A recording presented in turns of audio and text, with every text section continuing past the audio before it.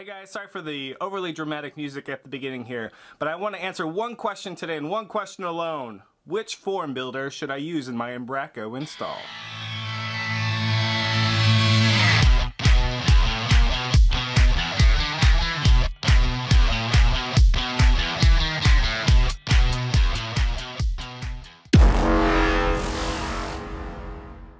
Hey guys, first up we have Umbraco Forms, which is the oldest offering of the form builders. Started many moons ago, it is known as the artist formerly known as Contour. Umbraco Forms is owned and operated by the Umbraco HQ. It is closed source and is currently priced at 129 euros, which is waived if you use it with the Umbraco Cloud. It is probably the easiest of all three to install since the installer comes bundled right inside Umbraco. Some of its standout features include excellent workflows and multi-page forms. Workflows can be configured quickly and a new one can be created quite easily. Documentation is quite light, but there are a lot of examples on our Umbraco, and then they do have Umbraco TV as well. Out of the box, users can export to the Excel format, but it's in binary. And it seems that the only way to do CSV or anything like that is to implement your own, which you can do. Umbraco Forms has validation and depends on 3 jQuery scripts in order to render properly. Umbraco Forms uses the local SQL database for its form data storage, and it doesn't appear that there's an easy way to swap out the format provider, say you want to save it to somewhere else. Umbraco Forms allows for themes and conditional logic as well. The UI feels a bit odd to me in certain areas because they have a question-answer format instead of the typical just put on inputs onto a form. There are 12 input types to which you can use to build your forms with. Umbraco Forms uses an anti-forgery token to help with CSRF and offers a reCAPTCHA validator as well. Umbraco Forms is less multi-tenant friendly, as the security for forms is kept in the Users section, which requires somebody to check and uncheck access to certain forms to see who can use them. This isn't self-managing out of the box. Forms are handled by submitting through a built-in Surface controller. However, it doesn't seem that Ajax is supported natively out of the box. So in summary, Umbraco Forms appears best suited for those who want a simple, easy-to-use form builder with easy workflows, multi-page forms out of the box, and support from Umbraco itself. It's free on the cloud, but 129 euros otherwise. Some missing features out of the box: using the Excel binary format only, sensitive data could be stored to the persistence, not being multi-tenant friendly, Ajax support could be better, so could the documentation, the UI has some strange choices, and its closed source may keep some away. Formulate was created by Nicholas Westby and Joseph Kohout in November of 2015. It is open source and free to use under the MIT license. It was originally created to avoid HIPAA and PII pitfalls by not automatically storing the results to the database. Install options include the standard package installer via the back office and NuGet. It requires Umbraco 7.4.1. Installation wasn't hard, but I missed a step and scratched my head for a little bit on what I did wrong, but in general it took me about 15 to 20 minutes still. Formulate excels at being geared towards non-tech users, fast execution, and is extensible for developers. Exporting the results to CSV is simple, but the UI seems to scrunch things and becomes a little hard to read when browsing.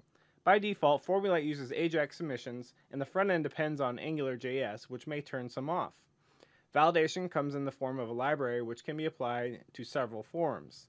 This package offers a grid layout system to help organize your forms in a responsive way. Formulate does not include user security options, nor does it appear to be multi-tenant friendly, as their section applies to the entire install. The results view is separated from the actual form, and I would have liked to have seen it more closely associated with the form in the UI. The documentation, while fun to read, could use some extra bits on how the Angular bits should work when rendering. Submissions are stored in a single table, and it does not support any other storage providers. Forms are associated with a piece of content with a picker, and forms themselves have 13 input types to choose from by default. Formulate seems best fit for users who handle HIPAA or PII information where the user's information isn't stored to the DB by default, and they need a basic formatter that supports layouts. It is highly extensible, open source, and free to use. Being coupled to AngularJS, limited features out of the box, and less than ideal results views may turn some users off. It is unclear whether or not this is fully compatible with the cloud. FormEditor was created by Ken Jacobson in December of 2015.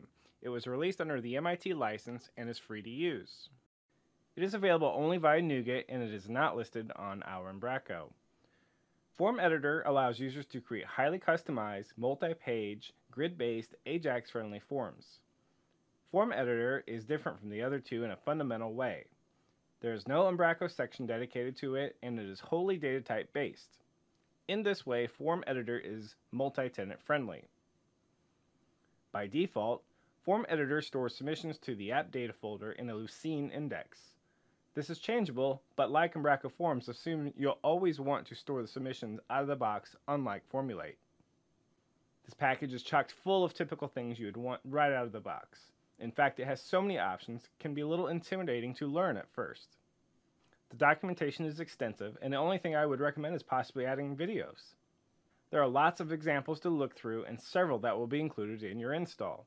Form Editor is super extensible and offers both a config-only custom field option along with an event-based system for the coders. There are 19 input types out of the box, and it's tough for most to find something that is actually needed to be created. Form Editor instances are placed right on document types as a data type. Submissions are also available on the page as well. In addition, forms can be reused, but you'll want to check the documentation on how to pull that off. Form Editor allows for curated experience on some levels for the editor by only allowing certain input field options to be visible. Result view columns are customizable and exportable to a CSV-like format. However, instead of a comma, it uses a semicolon. Form Editor is best for users looking for the most features out of the box. It is fully customizable, multi-tenant friendly, utilizes Lucene for data storage and no database is required, and that is also swappable. It supports polls, grid layout friendly, and very good documentation. However, it can be overwhelming with all the options. Configuring the grid layout in the data type section might be tricky for those who aren't familiar with grid systems. The UI is a bit bland and could probably use a designer eye to spruce it up. There is no user-based security for viewing submissions. Therefore, if a user has access to a piece of content, they'll be able to look at the submissions. Extending workflows may not be as straightforward. Form Editor may require some coding if you want to avoid certain sensitive information from being saved in the storage.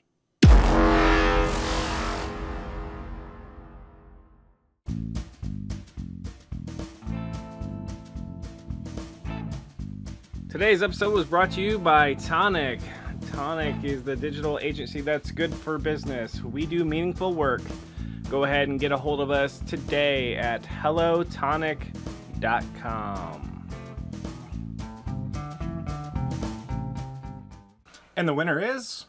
Developers and editors are the winners.